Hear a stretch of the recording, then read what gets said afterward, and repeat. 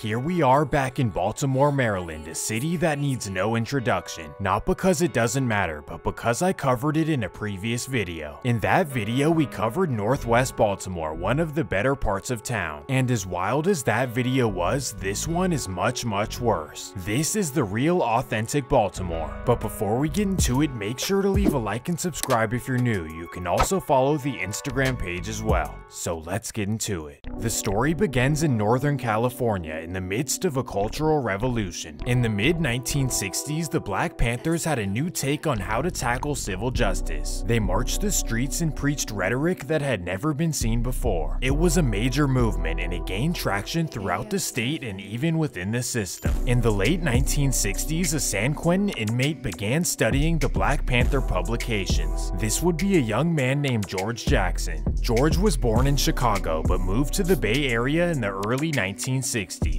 And right after moving, he caught a case that landed him a 1-year to life sentence. Yes, you heard that correctly, a 1-year to life sentence for taking $70. Well, after 6 consecutive years, George began getting anxious. He knew that he was done wrong and he needed an outlet to explain it. And that's when he discovered the Black Panthers and all of their publications. Now he was ultra motivated to make changes from within. The same way the Panthers wanted freedom in society, George wanted freedom within the prison. So in order to do this, he started his own version of the Black Panthers.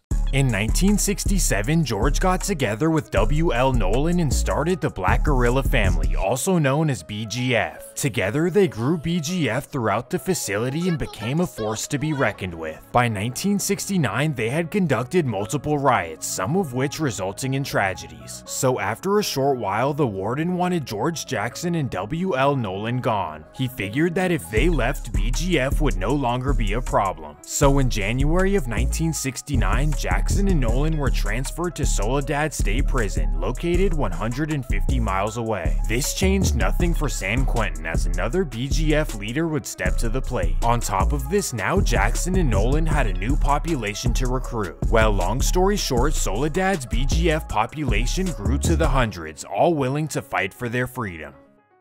And that's when tragedy hit. On January 13, 1970, a BGF riot broke out at Soledad State Prison. During the riot, a corrections officer ended up claiming the life of W.L. Nolan.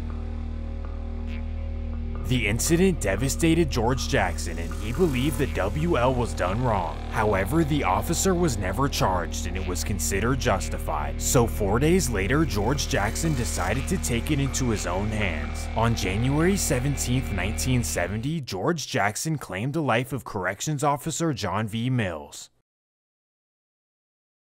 This was a major incident in the national news and it instantly gave BGF some notoriety. George Jackson ended up being charged and sentenced to life. And here is where things get crazy. BGF did not want to accept this verdict and they needed George to be free. So George and his brother Jonathan came up with a plan. The plan was to kidnap an inmate and a judge during their trial. They would then drive away and tell police that they'll only give them up in exchange for George Jackson. Obviously, this is a ridiculous plan, but they went through with it anyway. August 7th, 1970.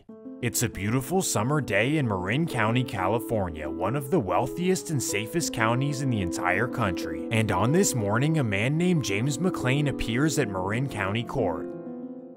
10 a.m. Jonathan Jackson and 2 BGF associates arrive at the courthouse. They enter the courthouse with concealed blowers under their jackets. And boom! They burst into the courthouse.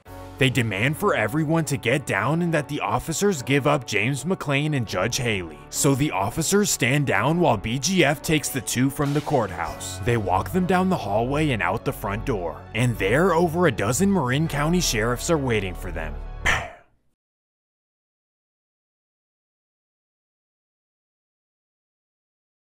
This was a major national incident, something that California had never seen before. BGF was showing that they had no respect for authority and that they weren't scared of anything. So because of this, they instantly became the main focus of the FBI. Hundreds of members would be arrested over the next few years and the movement would fizzle out. However, they would remain operating within the system, but they lost their main focus. The activism era of BGF was over by the end of the 1970s.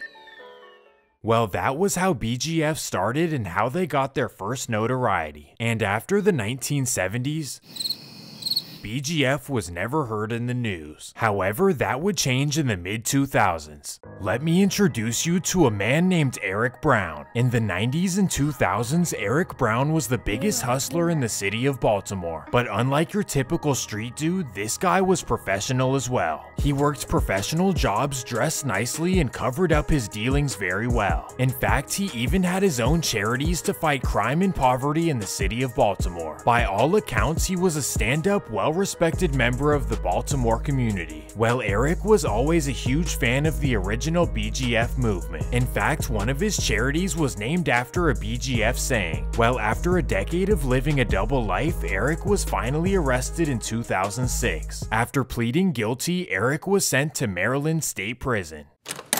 This was the perfect opportunity for Eric to be the next George Jackson. Eric now had access to over 3 dozen BGF members. However, he was disappointed with their presence in the facility. It was nothing like how George Jackson wanted. Because he was such a big fan of George, this bothered Eric to the core. So to change this, he called a meeting with all the BGF members. He explained the history of BGF, what they're supposed to stand for, and how members are supposed to act. Some of the members were receptive to Eric, but only because he was well respected in Baltimore. So in order to better convey his message, Eric decided to write a book of rules for BGF members. This became known as the Black Book, a 72-page manual for all BGF members to memorize. The book explained the history of BGF and ultimately what they're fighting for. It also contains a list of rules for BGF members to follow. Now let me clarify, Eric was not a member of BGF when all of this was taking place. Instead, he was a respected OG who had a passion for the organization. Well, this ultimately led him to being the BGF leader in 2007. His goal was to take over the facility and have everything run through him. This wasn't much different than George Jackson, except they had polar opposite strategies. Eric didn't like confrontation because he knew it was bad for business. So instead of fighting the correctional officers, he wanted to work with them. But this is no easy task, and here's how he did it. Eric befriended a BGF member named Tavon Bulldog White. Tavon was wild in the streets of Baltimore, but he was also wild in the Whoa. Let me chill out. Simply put, Tavon was a ladies' man, the kind of guy who had endless game. So early on, Eric Brown had Tavon sweet-talking the female correctional officers. This eventually went too far, but we'll get to that later. Well, the strategy worked, and the COs began bringing in anything that Eric and Tavon wanted. Eric was known to order lobster and steak dinners with a side of vodka. But this operation was much larger than food and drinks. They turned this into a major business, bringing in items of high demand.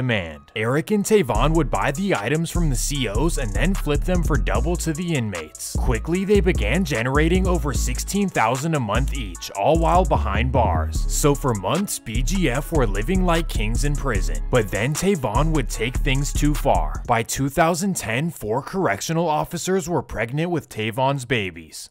Of course, this caused the warden to raise an eyebrow, so that's when he secretly called the FBI to conduct a full investigation. In 2010, the FBI tapped the phones of Eric, Tavon, and all of the female COs, and what they found is absolutely astonishing. They overheard Eric ordering food to his cell, Tavon talking about his newborn babies, and both of them talking about all the money they're making. This was all material to build one of the easiest cases of all time. On August 17, 2011, Eric Brown, Tavon White, and 11 correctional officers were charged with racketeering. During the case, it was revealed that Tavon was dating 11 correctional officers at the same time. What in the world? Well, this was a major takedown, and the FBI figured that this was the end of BGF in Maryland. But this was actually just the start. As BGF members were released back onto the streets, they began taking over neighborhoods of Baltimore. They gained control of multiple neighborhoods, each known as a regime. And the first regime to make noise was Highlandtown, located in East Baltimore. Highlandtown BGF was led by 2 men, Daryl Anderson and Capone Chase. We start off with Mr. Daryl Anderson, one of the most feared people in Baltimore history. He's the kind of guy that you can't even look wrong at. And that takes us to the night of July 7th, 2012. It's a hot Saturday night and a group of friends meet up at TB's Lounge in Parkville. Specifically, a man named Philip Gray takes his friend Derek Gamble to the lounge. As they arrive and enter the lounge, right there is Daryl Anderson. Philip is Daryl's cousin, so he introduces him to his friend. The night continues smoothly for a couple of hours. 2 a.m. The lights flip on and the night at the lounge is over. So everyone clears out into the parking lot, and that's where things go left. For whatever reason, Daryl Anderson and Derek get into an argument. Philip knows that this is bad news, so he tells Derek to get in his car. So Derek hops in the car and Philip begins driving away. But that's when Daryl makes a wild decision. Daryl hops in his Dodge pickup truck and speeds away. Despite there being numerous witnesses, no one would come forward. And because of this, Daryl's madness would continue. June 27th, 2013. Daryl Anderson is at home in Highlandtown when he gets a call. A friend named Tiara Fallon tells him that she needs his help. So instantly, Daryl drives to her house. Tiara tells him that she had a dispute with a group of girls up the street. And that's all Daryl needs to hear. He walks up the block. These are the terrible kind of things that take place in the streets of Baltimore, but thankfully this time witnesses would come forward with information, and because of this, the next day police would go looking for Daryl Anderson. They raided his home and all of his relatives, but Daryl was nowhere to be found. That's because he had already driven down Highway 95 on his way to Alabama. After weeks of not finding him, Baltimore police officially made Daryl Anderson public enemy number 1, and thankfully this prompted witnesses to come forward about the incident at TB's bar in 2012. However, Daryl would not be found for quite some time. In the meantime, his right-hand man Capone Chase would follow in his footsteps. In May of 2013, Capone Chase was arrested for assault. However, the district attorney would drop the case after 3 weeks in custody. Despite the charges being dropped, Chase was still upset about being caught in the first place. He couldn't figure out how he was caught, and he knew that somebody around him was working with police. Well, over the next month, information was released that his friend Ramon Rodriguez was working with police. This made Capone livid, but he calmed himself down and waited to play it cool. For the meantime, Capone acted as if he never knew and that Ramon was his friend. July 13th, 2013. Capone Chase calls up Ramon and tells him to meet him at a local park. An hour later, the two meet up at a park in Greektown, and that's when Capone calmly tells Ramon what he's about to do. Directly after the incident, Capone Chase would flee Maryland and go on the run, and that's how he became public enemy number 2 of Maryland. So that means that the 2 most wanted men in the state were both BGF, and this is how Maryland knew that BGF was a problem. By the start of 2014, Capone Chase and Daryl Anderson were both found. Capone Chase had a quick trial and received 50 years to life. And for Daryl Anderson, he put up a fight, literally. According to court documents, Daryl flipped off the judge on multiple occasions and tried to appeal everything they decided. However, his efforts came up short and he received life as well. Baltimore police figured that they slowed down BGF, but the worst was yet to come. And that takes us to a different part of the city. Welcome to West Baltimore. Abandoned houses, trash, and shot spotter activation on a nightly basis. That's West Baltimore. The area has always been rough, and it breeds even rougher people. Well, BGF's most dangerous regime happens to be in West Baltimore's Franklintown. They go by YGG, and they're led by a man named Devontae Harrison, also known as YGG Tay. Tay was a born hustler, the only guy in the neighborhood who always had the nice cars and money. He started getting money in 2013, and with that, he needed some protection. This is where his best friend comes into play. His best friend is a man named David Warren, also known as LA Michon. This guy was the main enforcer for YGG, the kind of guy who would do anything for Tay. So together, Tay and Michon were the equivalent to Eric Brown and Tavon White. Tay was the moneymaker and hustler, and Michon was the cold enforcer. Well, in 2014, YGG Tay got into business with some hustlers up the street. Directly across Highway 40, there's another West Baltimore neighborhood neighborhood called Edmonton. This is who Tay was doing the majority of his business with early on. After a while, they owed Tay a lot of money and they never paid him back. And that's when Tay decided to send a message. June 29th, 2014. Tay calls up Michon and tells him that he needs him to handle business. The guys who owe me money are hanging out at their local rec center like they aren't in debt. Michon needs to hear nothing else and instantly heads that way. 10 p.m. Michon pulls up to the crowded rec center. There he spots the men that Tay told him about, but they're with all of their friends. But Michon doesn't care and he walks into the rec center with no fear. And that's when he makes a wild decision.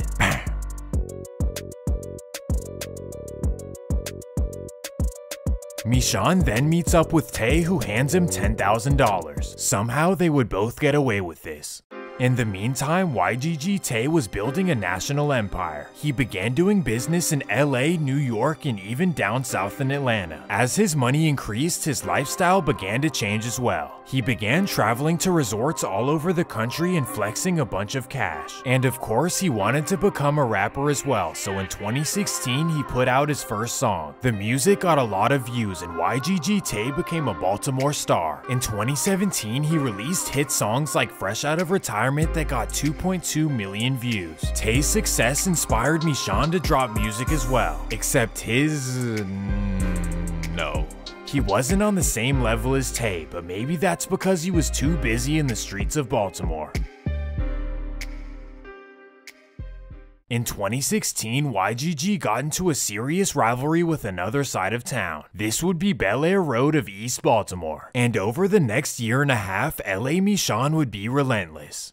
In March of 2017, Michon was arrested for 11 counts of attempted M. Somehow though, by May 19th, all 11 charges were dropped and Michon was back on the streets. This infuriated the community and most importantly, Baltimore police. They had worked on building this case for over a year just for the district attorney to drop it after 2 months. Baltimore police warned that this was a bad idea and that Michon was a danger. His release shocked everyone, even the rivals in West Baltimore. And this prompted them to accusing Tay and Michon of being informants. Well, Tay did not appreciate this rumor making its way throughout the city. He knew the rumor could potentially hurt his rap career. So like always, Tay gave Michon a call. August 4th, 2018. It's a Wednesday night in Baltimore and Michon is looking for those who started the rumors. He pulls up to the house of those who he believes are responsible. He parks his car and walks up to the house. Boom! He kicks down the door and that's where things go left. Another devastating day in Baltimore and another case dropped for Michon. So again, he was back on the streets of Baltimore. Michon gets another call from Tay. Tay tells him about Bel Air Road members who are being disrespectful. August 7th, 2018. It's a Tuesday morning in Northeast Baltimore and Michon goes looking for Bel Air Road members. He drives around the area and finds no one outside. So instead, he pulls up to the house of a known rival. No one is outside, but the man's car is in the driveway. So Michon decides to make a wild decision. Brian was a roofer who was repairing the home in the early morning. No one could figure out this random act, and Brian's family was set on getting it solved. Baltimore police could not figure it out, so the FBI decided to step in. Within a few months, the FBI tied everything together. They figured out everything that YGG Tay and Michon had done since 2014. So in 2019, the entire YGG was arrested just like that. All of the members are currently facing life. That was it for YGG, and hopefully the rest of BGF can be taken down as well. But in Baltimore, getting that done is probably something that'll never happen. Many have used this case as an example of the dysfunction in Baltimore. The district attorney and police can't get much done, but when the FBI steps in, it's an easy case. Well, that was the story of BGF, and I hope you enjoyed this episode of Swamp Stories. If you did, make sure to leave a like and subscribe if you're new. Also, let me know what you want to see next. Peace!